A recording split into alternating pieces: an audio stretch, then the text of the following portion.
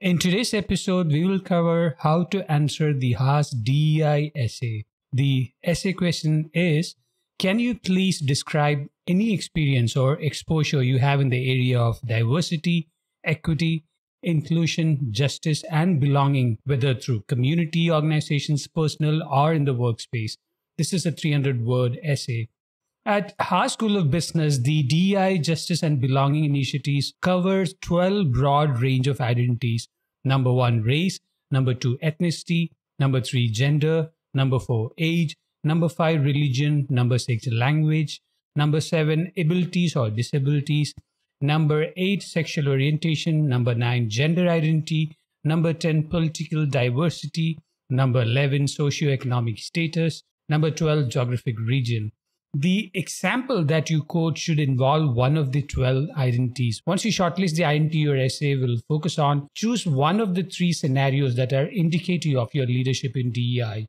Number 1, increasing representation. I've read examples that include fundraising for underrepresented communities through a nonprofit, creating a playbook for inclusive communication, touching on concerns of the demographic, and inviting board members with unique perspectives based on their place of origin, politics, and ethnicity. The challenge when increasing the representation of an underrepresented community is often around the impact it would have on the dynamics of the team. Managing the delicate power dynamics becomes a bigger challenge. Such examples are the toughest to capture in a 300-word essay. A better approach is showing through a results narrative the value of including diverse voices in a project. Number 2, educating DEI initiatives. Educating stakeholders about the value of DEI is the biggest challenge, as left versus right politics have often made a caricature of such initiatives. Many organizations, fearing disruptions that affects their bottom line, choose to maintain a status quo or adopt DEI initiatives in a phased manner. From my experience, these are the most realistic examples, especially when you're working in a large organization with a leadership that has a conservative mindset. In such examples, even a small shift in approach is a big milestone. Number 3, belonging. The classic case of belonging is the representation of protagonists from diverse ethnicity and race in Hollywood movies in the past 10 years. Although the larger population found it hard to accept such a drastic shift in such a short term, which was evident in the box office collection, the push has improved the baseline of diverse talents available for roles in movies and TV series.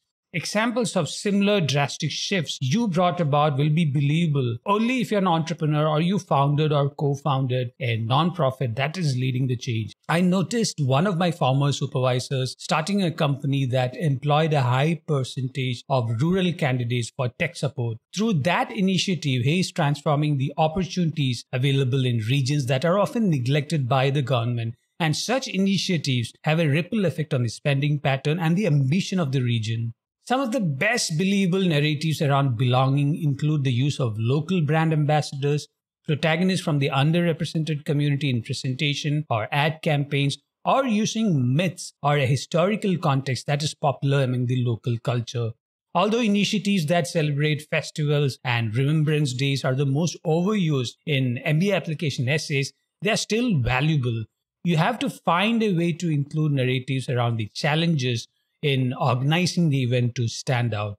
Use W patterns as we have captured in the chapter with the same title in the storytelling section of FNG Maths Haas MBA Essay Guide. You can download sample essays, storytelling strategies, and tips on writing Haas MBA essays with FNG Maths Haas MBA Guide. You can download it from store.fngmat.com/Haas-MBA-essay-guide. You can also subscribe to FNG Maths Essay Editing Service at store.fngmat.com/essay-editing.